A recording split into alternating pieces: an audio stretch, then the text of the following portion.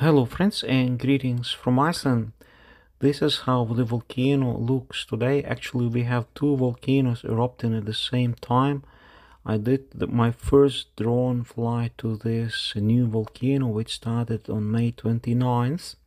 As you know, it started from a fissure eruption which was 3.5 kilometers long, but now 4 days later we have only two cones erupting, and this is the bigger one, which is very reminiscent of a little router cone back in 2023, 1 week after it started. Very similar in shape, and the way out, the way lava flows out of the crater is also similar.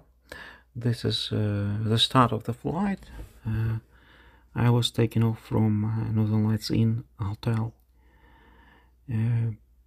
And it took some time to reach it. It was rather easy to reach the volcano because I was gone with the wind, but I had a hard time to return because today we had rather strong winds, and I don't think I would do it again with such a wind because the drone had been really struggling to come back against the wind. It looks like that this eruption will take some time before it goes off.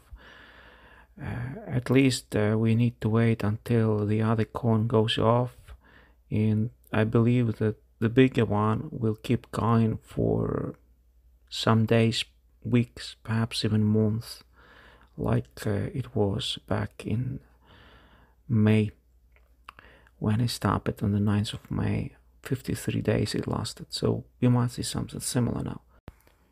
This is how the road to Grindavik looks. As you know, it had been overrun by the lava on the first day of the eruption on May 29th. And so far they didn't restore the road. There is no hot lava going there. Most of the lava is spilling here, close to the crater. Lava from the bigger crater is moving to the west towards Sylingafell, and in that area you will see it in the video.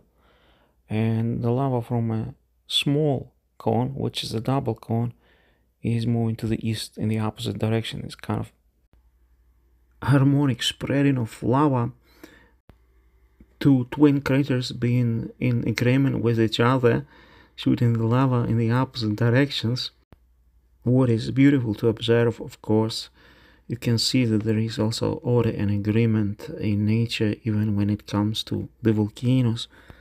It's also possible to observe lava shooting above the craters from Blue Lagoon. People who are bathing in the Blue Lagoon, they can see lava shooting above the walls of the craters, spattering over from a great distance, from 5 kilometers. It's also visible from Keflavik Highway. We also have vegetation fires, as you see, which generate a lot of smoke, in addition to the volcanic gases being emitted from the craters. Great part of the smoke is from the burning of moss around Hagafell, as you see, and there are no fire teams working to put them down. Now you see the lava river coming from the crater, and it's going to the north west of the crater.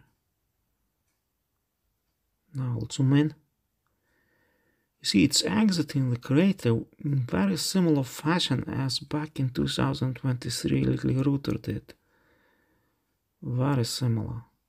Though the crater there was more extended. Here it's kind of more of a round shape. Lava is exiting the crater through on-ground lava river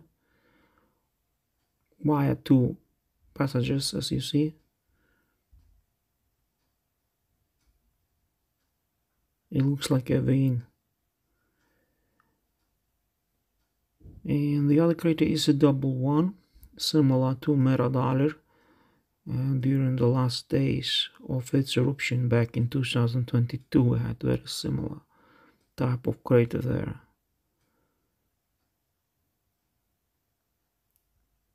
But there is less lava produced from that crater, and it's very likely that it will go off earlier than the bigger one. And here you see the fissure and how lava is moving behind Sylingafell. So as you see, there is an inflow of hot lava in this area towards Sylingafell, in the direction of Blue Lagoon basically, and some hot lava pools are even visible right next to Sylingafell. For now, of course, it's very unlikely there will come enough lava to break through the walls. But if volcano keeps erupting for many weeks, there is a danger of lava going over the road in that section right behind the Sylingafell, where it came close to Blue Lagoon Road by a few meters and it stopped, but there is hot lava going behind the mountain, as you see, in that direction. So that flow might advance. So my suggestion to the authorities to build a wall right next to Blue Lagoon Road, just to raise a wall there, just to block the lava from going on the road, which is used by tourists to reach Blue Lagoon. I drove it today with a group of 12. I checked the earthquakes, and there are no earthquakes in the area at all. There hadn't been not a single earthquake, not even magnitude 0.1 around Blue Lagoon or around the volcanoes.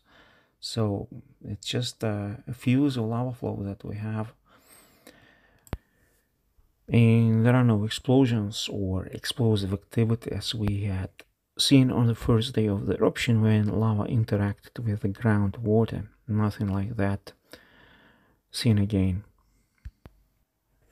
I wish to remind you that the eruption site is closed. You can hike to the volcano. The city of Grindavik had also been evacuated, as you know. It's only Blue Lagoon that had been open, and you really need a reservation to enter it.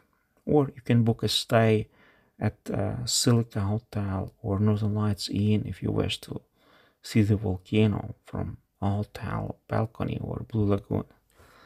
All the wind is coming straight from the north today, and we have a powerful storm in the east of Iceland, not really in the volcano area, though the wind had been strong also here, but the volcanic gases are carried straight to the ocean, and there is no danger for Reykjavik or neighboring communities. I wish you all the best, be well, and God bless.